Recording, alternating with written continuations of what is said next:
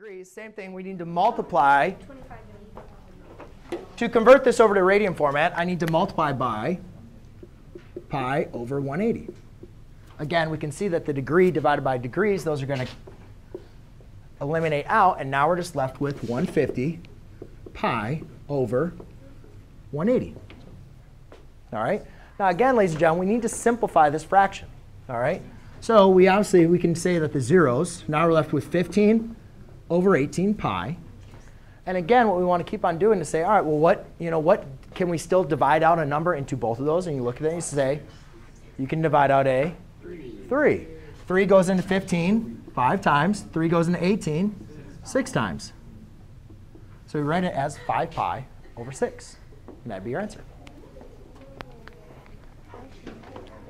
Yes?